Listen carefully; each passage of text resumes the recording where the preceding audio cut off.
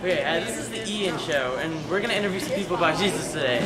Okay, well, Jesus is real. And Jesus is a man, and he came down and he died for our sins. Because do you know what sin is? No. Sin is anything you think, say, or do that goes against God. It's bad. Really? And we're supposed to die and go to hell for our sins. Except, you know what? God sent Jesus down to die on the cross for our sins. And then, but do you think he stayed dead? No, he didn't. 3 days later, he rose again.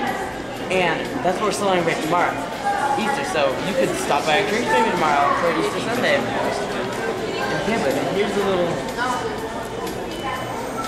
Cool, thanks. Oh, Jesus loves you.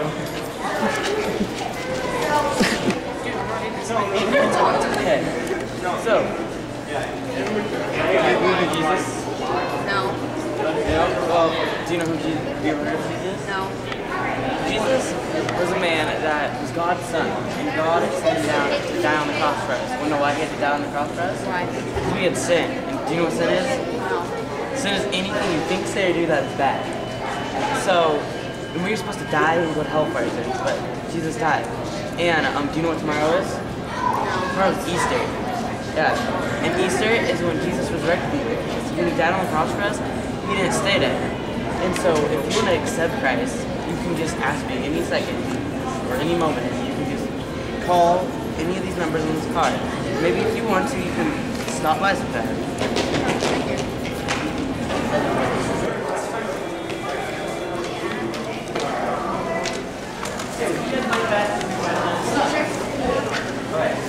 You guys know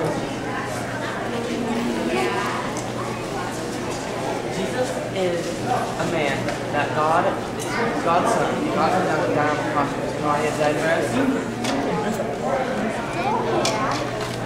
For our sin. You know what sin is? No. Sin is anything you do that's bad, or you like talk bad to somebody, or you mean stuff like that. And God said that we're gonna have to die to help our sins. But you know something? He died for our sins. Now we don't have to go to hell. Except there's one little catch to that. You have to accept him, and you have to accept Jesus Christ as your Savior, so you can believe in him and go to heaven.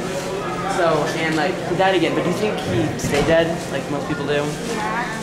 No, he didn't. 3 days later, he rose again. And then, that's what we celebrate tomorrow. Do you know what tomorrow is? No. Yeah, Easter. That's what we celebrate on Easter. So, here's some tracks, and here's like a number on here, and you can call any of these people at any time.